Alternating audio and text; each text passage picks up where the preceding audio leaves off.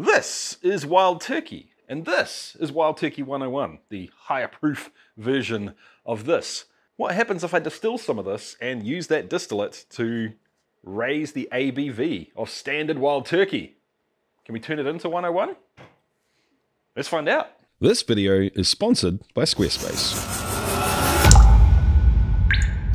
How's it going, chasers? I hope you're having a kick-ass week. I'm Jesse, and this is Still It. And today, like I said in the intro, we are distilling Wild Turkey, which is an interesting thing to me because this is obviously a finished, commercial, aged product that has wood in it. We don't normally distill things that have wood, so what's going to come out the other end of the still? What flavors are going to be amplified? What flavors are going to be held back completely? I just don't know. The first question, though, is what still am I going to distill the stuff in?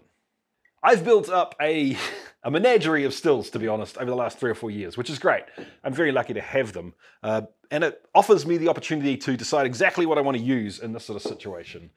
For this, honestly, the biggest limiting factor for me is going to be size. So I know a lot of people consider these sort of relatively budget or mid to budget bourbons, especially in America. Here in New Zealand, they're not that cheap. So this for me was over $200 worth of booze, all said and done, just for this video. I don't want to be distilling a large amount of Wild Turkey. So basically, one of these bottles is for blending, one of them is for distilling, this one is for comparing against later on. And that means that I've only got a litre to distill, like the Genio and the keg pot still, the Dr. Gratis pot, and the Clawhammer pot. They're all just too big, which leaves me really with 2 options. Here we go, guys. One is the very humble and very easily purchasable air still. These things are freaking everywhere. And number 2 is, where have I put it? Hold on. There we go. My little mini stainless steel gas heated pot still. I love this thing. I've used it for gins a whole lot, but it's just kind of a little bit annoying to use. I've got to get out the barbecue or a gas burner. It doesn't have O-rings, so I've got to seal it with flour paste. Yeah, I don't think we're going to be using this today, guys. although we should probably do another gin in that sometime soon. If you've got a suggestion on a gin, a specific style of gin you want to see, let me know, guys. I'm down to experiment. Anyway, this thing is so freaking simple to run. It has some pretty serious downfalls in terms of the way it can be used and what you would use it for, or what I would suggest you use it for. But what it excels at is doing little test batches, pot distilled test batches. So let's get stuck in, shall we?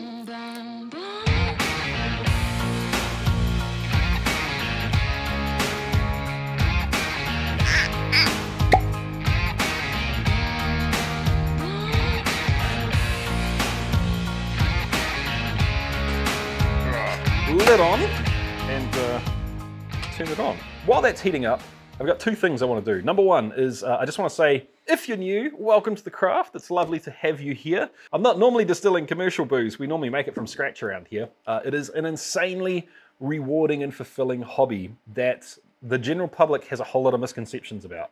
So if you haven't delved into the world of home distilling yet, don't believe random stuff that you heard from your boss or your sister's boyfriend who heard that her uncle went blight. Don't listen to it. If you have questions, feel free to ask them in the comments. I'll hang around and answer questions for the first couple of days this video goes out.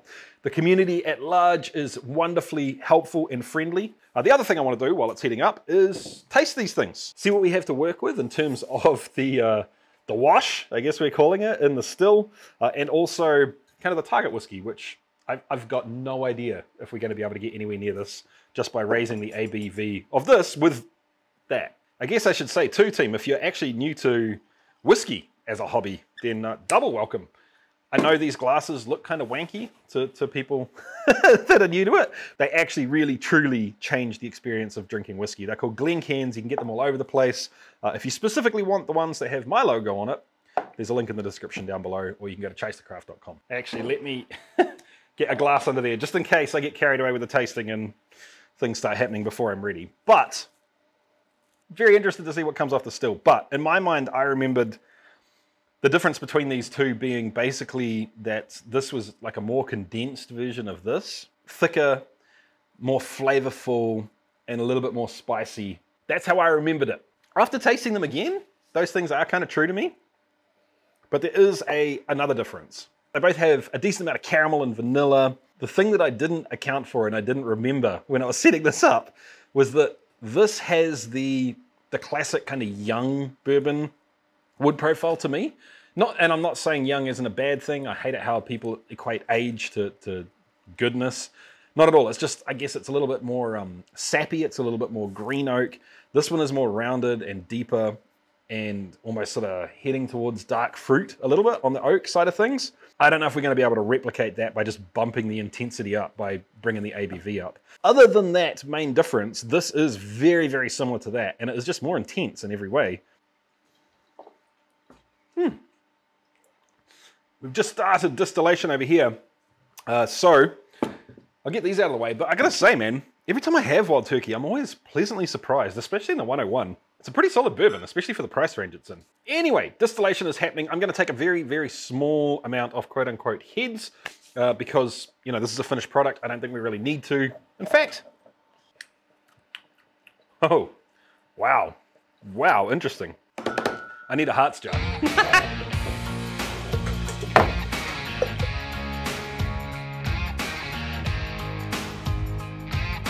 We're getting near the end of distillation here, so this is most of what I've taken off the still. And for those of you that don't know, during distillation we get cuts, or we get different fractions coming off the still. The easiest way to describe that is that the flavor changes significantly over time, so if you collect into different little parts, you can get different flavors collected into different jars, basically. I haven't really done that. All I've done is collected a small amount of, I guess I'll call it heads. Basically, it's just really fiery and doesn't taste great. And then a significant part of the hearts up top, which smell pretty damn good, actually. But I did decide to keep this little bit separate because this tastes a whole lot like and smells a whole lot like that extra spice character in the 101. This is starting to get down towards tails. You know what? I'm going to call it right there. Bam, done. Tails in distillation, when you're distilling from a all-grain mash, a corn mash, a grain mash, whatever it happens to be, can get really, really funky. They can end up tasting like wet dog and cardboard and straight up like toe jams and BO sometimes. This isn't anywhere near that bad. It's just starting to lose any real enjoyable flavor. The ABV is starting to drop, or the proof's starting to drop significantly, and it's starting to get a little bit almost cementy, that kind of weird, I don't know how to describe it. I really don't.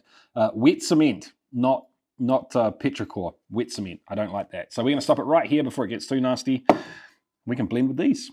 Right, we can get this measured up and we can start blending things together. I have here 325 mils of the main stuff I'm going to be using. I need my jug though to measure everything else, so that can live in here for now. And that shaked out to be 79%. Smelling this tailsy stuff again, it's not worth it. Not worth it. And whatever we do, I can almost guarantee you we're going to use all of this. So you know what? We don't really have any options here. I don't think there's any point making a tincture up. At this point in time, often what I'll do is, you know, blend just 20 or 30 mils of something just to decide exactly what I'm going to do. But my mind's made up for me, right? I don't want to use all of this because I want to be able to compare it later on. So we'll say, let's do half of it. 500 mils of this, all of this, and enough of this to bring it up to the same proof as the 101. I've just realized that Wild Turkey is 43.4%. I thought it was 40. This is specifically supplied for Australia and New Zealand though. Maybe that's what I'm confused about. Who knew? 43.4%. There you go. 500 mils of standard turkey.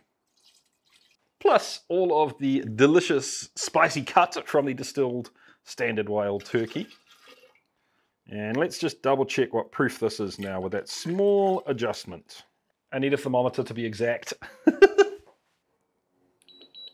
47% ABV.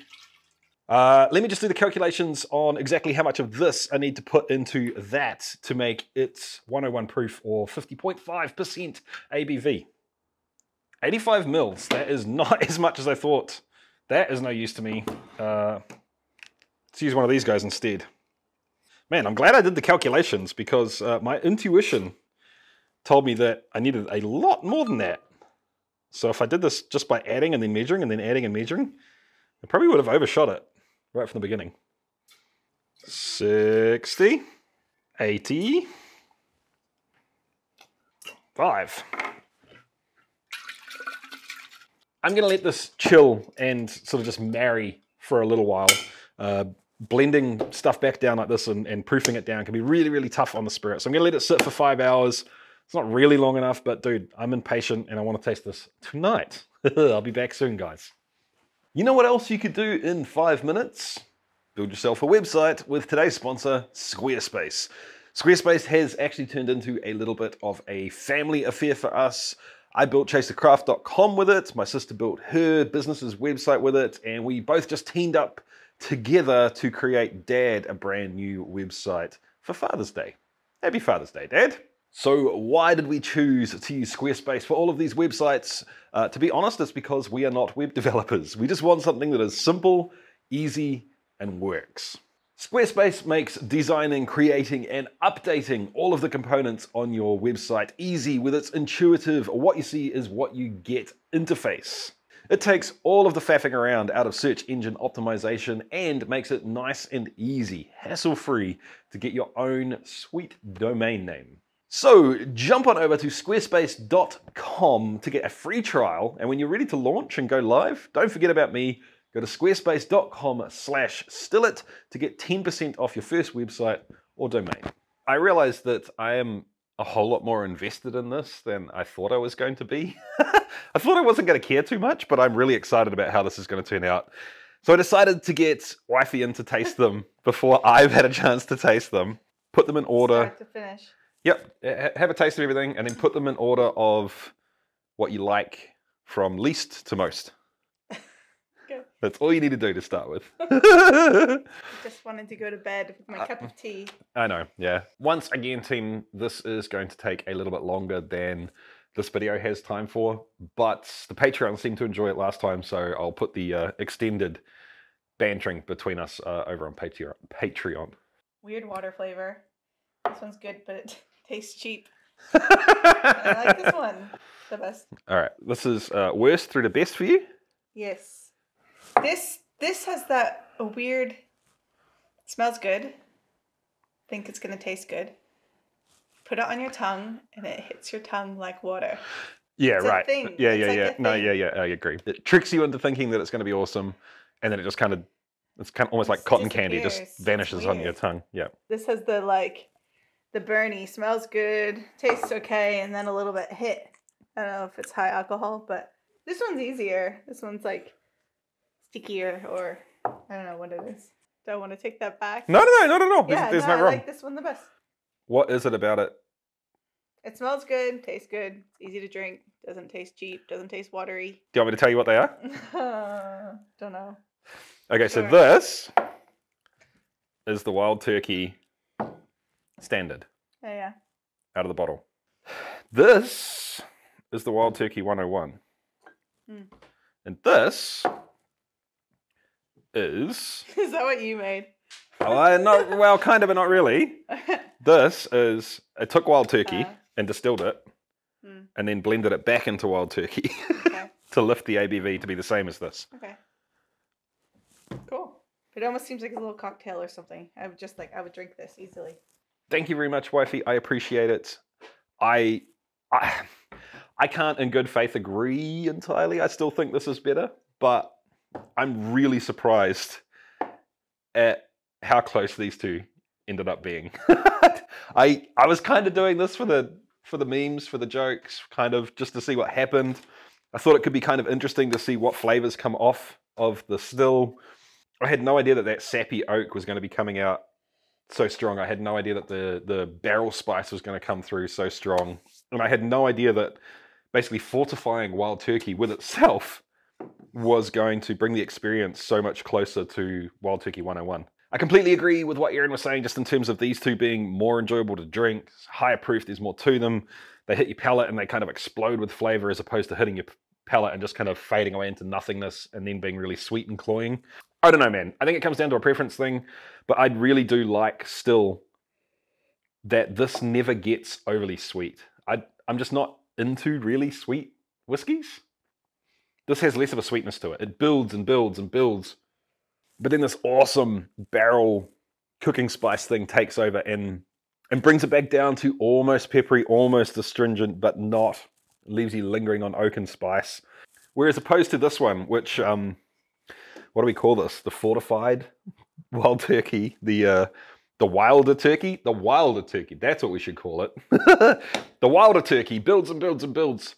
And it almost feels like it's going to do the same thing as this, but then it kind of crests over into cloyingly sweet for a little while before the baking spice takes over. And you're left with more of a sweetness and a caramel and a vanilla rather than a touch of astringency and pepper that the 101 gives you. And it leaves you finishing on that slightly green oak flavor that the wild turkey gives. Erin's just into that flavor. That's one of her favorite flavors when it comes to whiskeys. So it doesn't surprise me that she likes this one better. I would pick this one. Both are really interesting to drink. Economically, does this make sense? No, I don't think so. Well, I mean, it depends how much each of these bottles cost for you. If you can get this stuff for next to nothing where you are, I mean, then why not? But at the end of the day, no, I don't think this is a something that you're going to be doing to cheat the system and get better wild turkey for cheaper. So I need to say a big, big thank you to the Patreons. It was actually one of the Patreons and a couple of the other viewers as well that left sort of similar requests for a video similar to this, and they've all kind of been rolled together into one to create this video. So thank you, Patreons, and thank you specifically to the Patreon that did ask me to do this. I can't thank you guys enough, so thank you so much. I guess I'm going to bottle this up and label it Wilder Turkey. I'll definitely be drinking it, that's for sure, and I'll be enjoying this as well. So, if you enjoyed this video, guys, please give me a thumbs up. That really helps me out a whole lot. YouTube loves that shit. Drop a comment in the comment section down below if you're as surprised as I am that this actually wasn't a complete and utter failure. And I'll catch you next time, guys. Keep on chasing the craft. See ya.